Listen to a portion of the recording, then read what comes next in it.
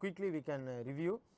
So the alternator that generates alternating power, that is why it is called alternator. The other name for alternator is synchronous generator. There are two type of alternator. So according to construction wise, there are two type of alternator: rotating field, stationary armature, then rotating armature, stationary field. Out of these two, rotating field, stationary armature is best. Then according to rotor, there are two type of alternator. One is saline pole alternator or projected pole alternator, and another one is non-saline pole alternator or smooth cylindrical alternator. In saline pole alternator is projected pole alternator, so the air gap is not uniform. So this type of alternator is suitable for low speed application. Then a non-saline pole alternator is a smooth cylindrical alternator. The air gap will be uniform, so this may be suitable for high speed application. Then saline pole alternator produces more noises, mechanically weak compared to non-saline pole alternator. Then we next we discussed the EMF equation, that is 4.44 Kc Kd 5f T phase. So Kc is the coil span factor, Kd is the distribution factor.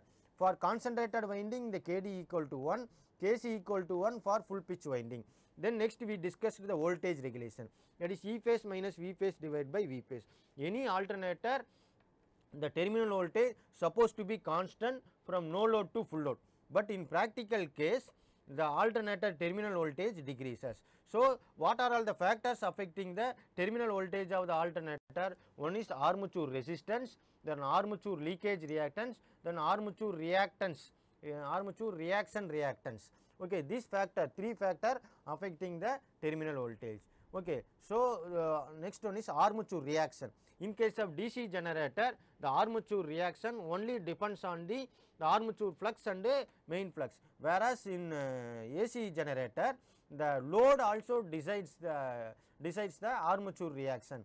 That means the load, if you use pure resistive load, it will give the cross magnetizing effect, lagging power factor load gives the demagnetizing effect, leading power factor load gives the magnetizing effect. Okay, so these three effects is important.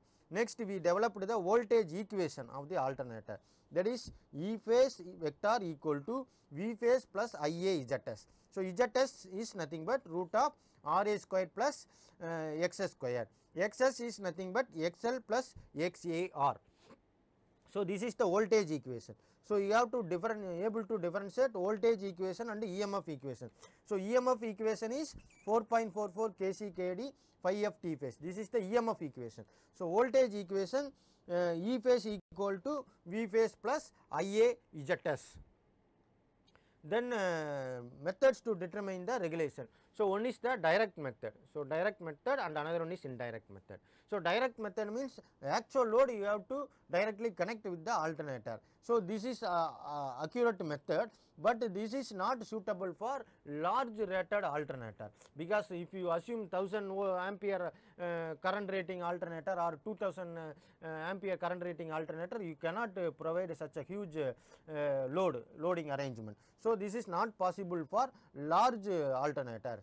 So in that for large alternator we will take the indirect method. Okay.